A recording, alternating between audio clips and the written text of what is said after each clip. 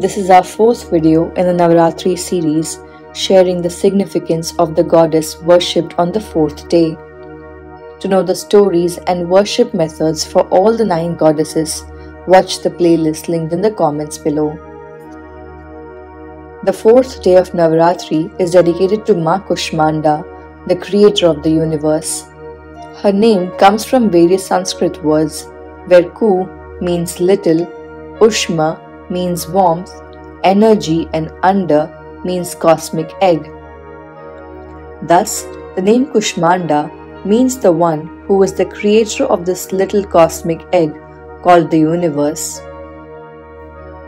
The word Ku also represents number 1, so the name also suggests that she is the first source of all energy, light, and life, or the Aadi Shakti avatar. Maa Kushmanda is often called the smiling goddess as she created the whole universe with a little flashing smile. Maa Kushmanda has 8 hands and is thus known as the Ashtabhuja Devi. She holds a trident, discus, sword, hook, mace, bow, arrow, and 2 jars of amrit and blood. Her one hand is always on an abhayamudra, from which she blesses all her devotees. She rides on a lion that signifies Dharma. She is seated in the core of the sun, providing direction to Surya and dispelling the darkness of ignorance with her dazzling smile. She is the Jagatprasuti, the mother who has birthed, energized, and nurtured the universe.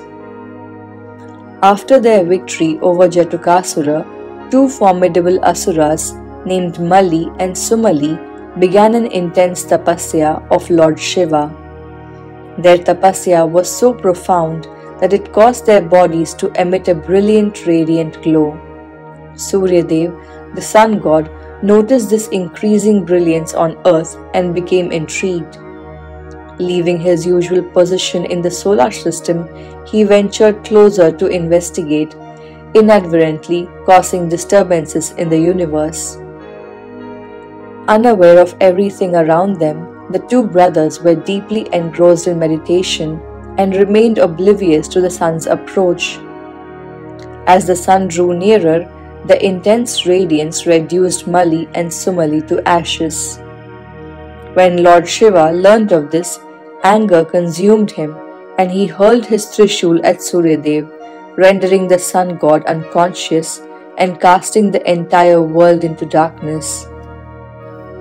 The disruption led to an imbalance among the celestial bodies. Rishi Kashyap, the father of the Devas, was devastated upon seeing Surya Dev lying unconscious on the ground.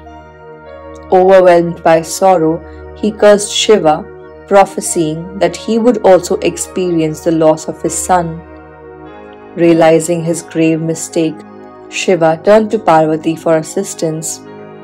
He helped her realize that she was the ultimate source of all energy and the mother of the universe. Parvati then approached where Surya Dev lay and conjured a sphere of fire and light, which we now know as the sun. As she emerged from the fiery ball, she radiated like the eternal beauty of the cosmos.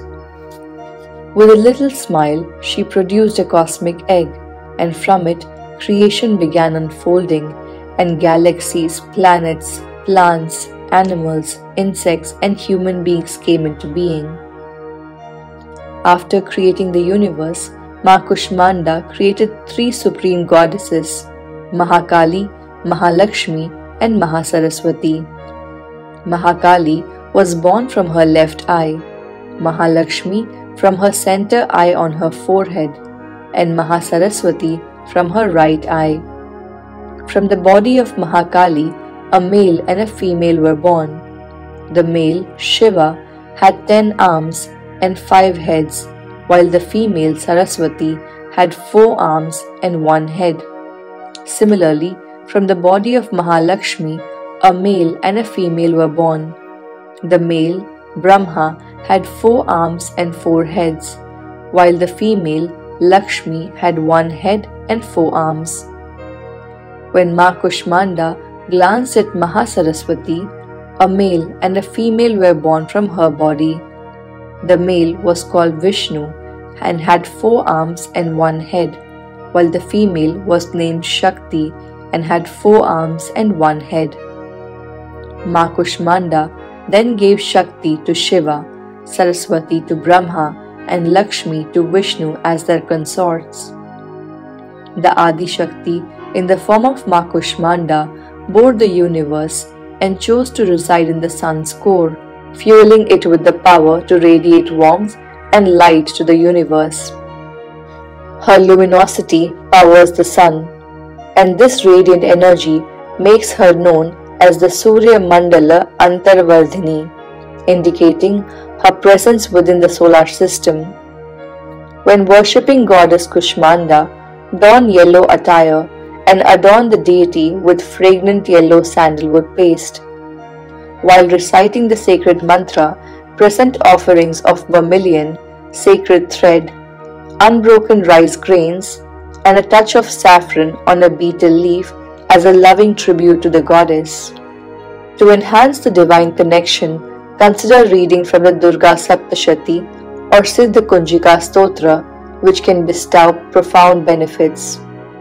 As yellow holds a special place in Mother Kushmanda's heart, present her with yellow clothing, vibrant bangles, delectable sweets, and the symbolic lotus during your devotional worship. Additionally, offering the Malpua Bhog to the deity can usher in good fortune and invoke blessings upon the seeker.